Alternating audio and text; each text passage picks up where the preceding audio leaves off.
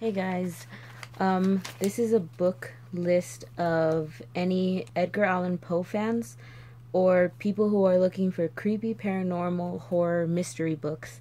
Here is a list of books I have for you, and I found this list through Tumblr. So the first one is The Mask of the Red Death by Bethany Griffin, a steampunk retelling of The Mask of the Red Death.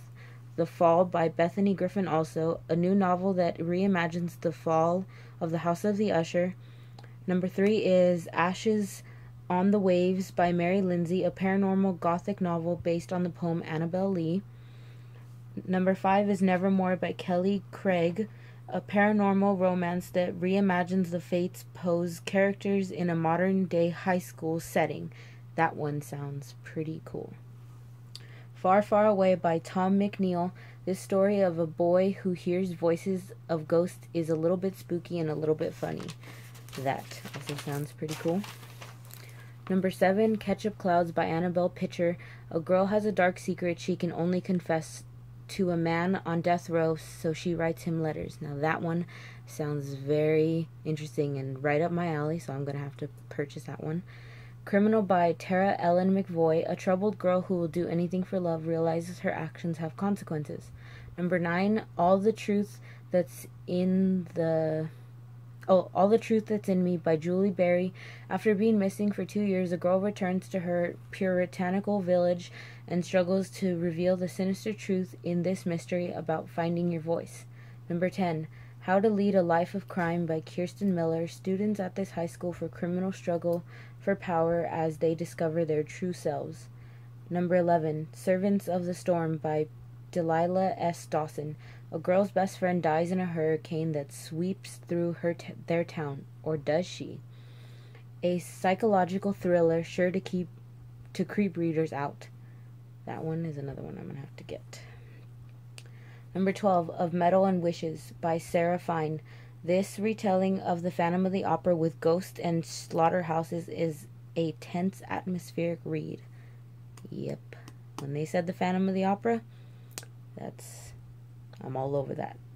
Number 13, Creed by Trisha Lever and Lindsay Curry. When these teens are caught in a storm after their cars break down, they seek shelter in a nearby town and get more than they bargained for in another creepy mystery. Number 14, Mary, The Summoning by Hilary Monahan. Horror fans will delight in this creepy read. Anyone who was scared by the Bloody Mary legend should read with the lights on. Now I have 3 of the books that are mentioned, and the first one is this, Of Monsters and Madness. The next one I have is, as I just read, Mary, The Summoning. And the last one, which I will show after, it's 15, Sweet Unrest by Lisa Maxwell. This murder mystery about dark dreams fit a New Orleans setting and a hint of romance. Amity by Nicole Astow.